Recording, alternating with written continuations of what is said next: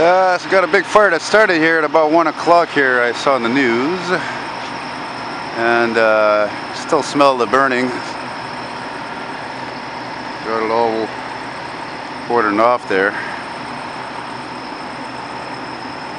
There's that sexy charger I love.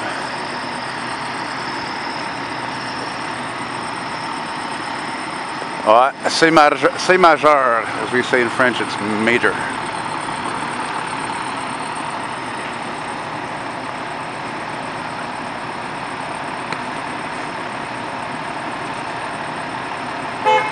Too bad I can't get closer though.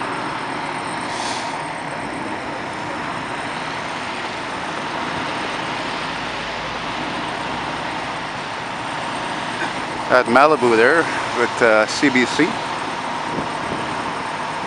Yeah, I like that Malibu. It's not a Charger, but still, it's nice.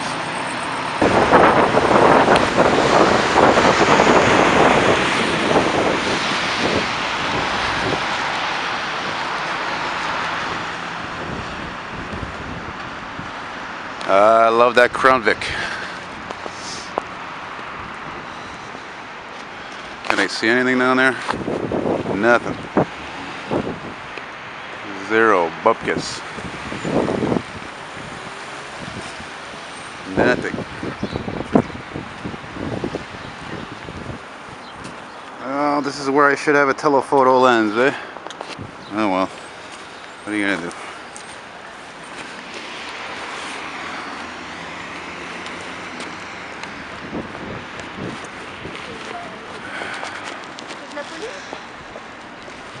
Good old Crown Victoria.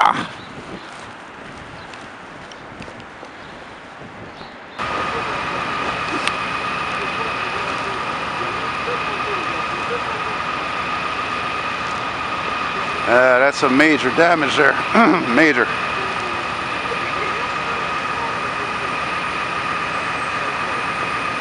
Yeah, major. Seems a lot of times when I hear about a fire in a business, like a pizza shop or coffee shop, whatever it may be, it's usually intentional, you know, usually arson. Somebody getting even with somebody, owner trying to collect insurance, you know, blah, blah, blah.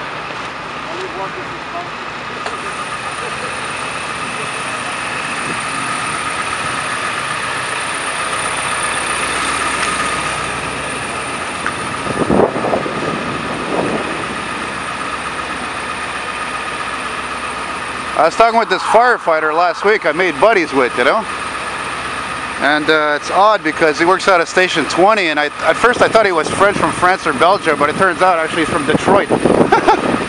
So I think it was him I was talking to, or maybe somebody else anyway, or another firefighter, and I said, you know, sometimes you guys, you know, you get so many false alarms you go to, sometimes you must yearn to get a fire, to actually get a real fire, get some action, you know? Oh, I suppose. Got a Maxi Metal Spartan over there. Yeah.